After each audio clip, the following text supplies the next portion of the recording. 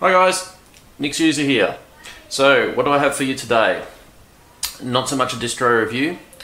I am going to look at some OpenIndiana. So there's been a new release of OpenIndiana Hipster. So what I can do is just take you to Firefox and take a quick look over at DistroWatch. We'll just go there quickly now.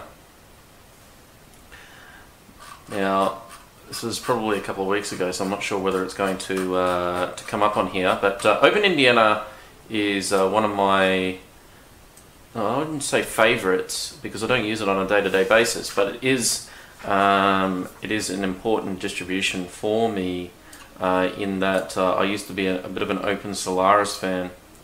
So you can see that coming up here, and there's been a new release. Where is it? Not really showing it. Oh yes, they are here. So that was on the 3rd of the 5th. So it was a couple of weeks ago. Okay. Now, typically when I've done these sorts of videos on OpenIndiana or Open Solaris, I've focused on maybe trying to just get the desktop to work. But you know, in all fairness, that's not really what Solaris is for, or SunOS is for. So what I've done is I've set it up as a file server. So I've set up two file services. One is the export, which we typically do on a GNU+Linux system if we want to mount via NFS.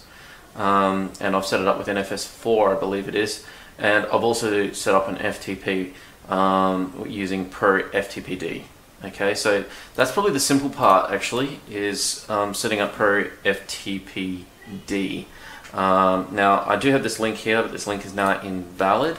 So because my IP has changed on the virtual machine. I'm actually running this in a virtual machine, this Solaris instance, and the reason why I'm not going to run through the boot is it's actually quite slow.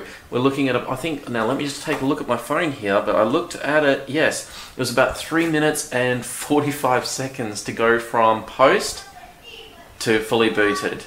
Okay, so yeah, so what I'm going to do is I'm just going to go into 203, which is the now of course I need to put the FTP there. Okay, now it's not going to allow me to go up to a high level because I've chrooted it. Okay, and that's one of the important features when you're doing an FTP server, is you need to chroot. Now I'm not using secure FTP here, but yeah, you can see that I can't actually go up to a high level. It's best if you use secure FTP because you're actually encrypting the, I guess, the bit stream. You're basically encrypting the bit stream as it travels. So we have my file. This is just a test file in here, and that's not really the interesting side of things.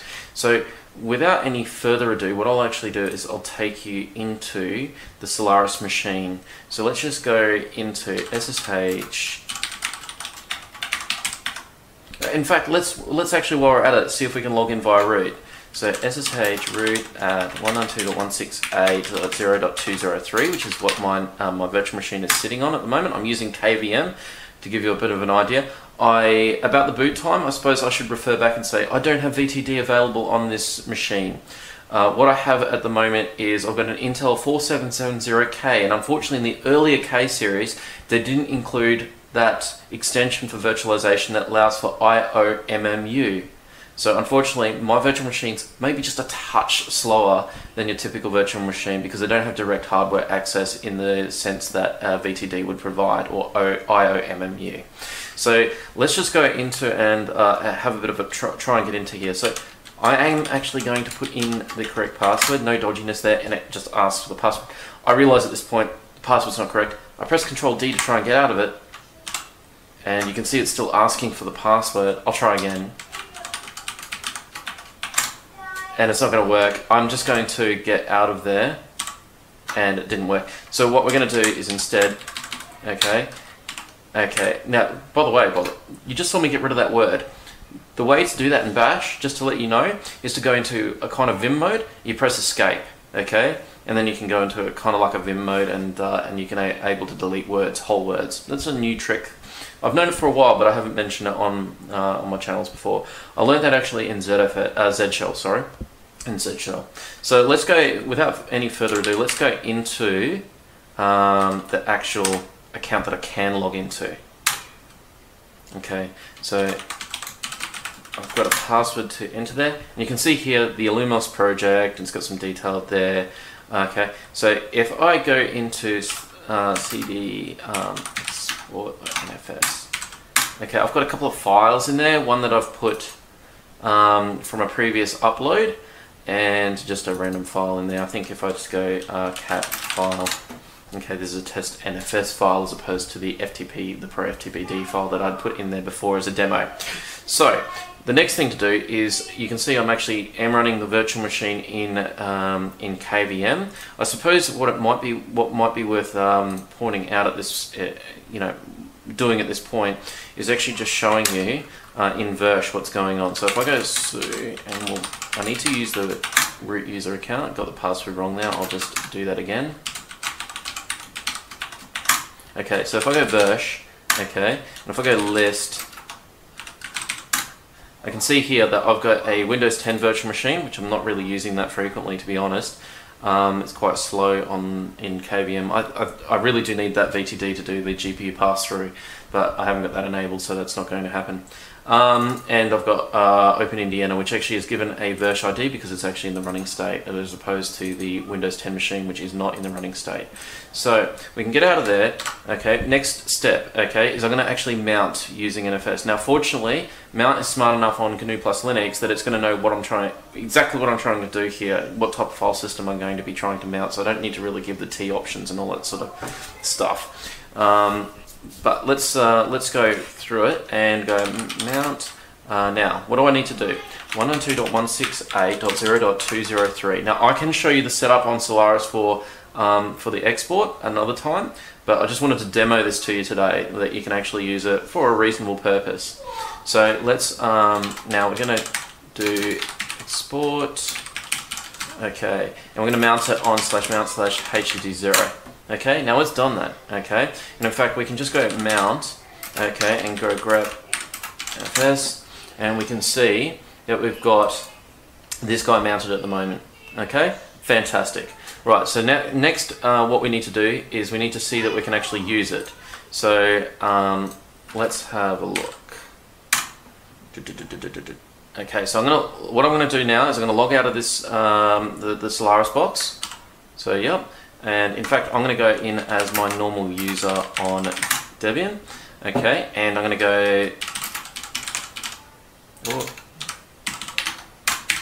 Okay, we can see we've got the two files there. Okay, now the point here as well is that I've made it so that any user who uses NFS on this particular directory can modify it. So if I go touch file 2, okay, it's going to have no problem. If you don't do that, you're going to end up with a delay, and then finally it's going to fail after maybe a minute or so, maybe half a minute.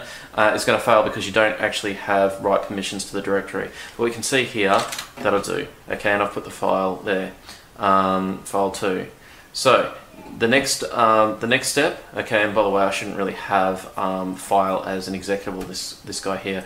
That was because I did a recursive change of mod bits before, so changing the permissions. But what I wanted to show to you is that you can actually use this as a reasonable file server, and I can go MPV and do that, and we're going to be able to see the video.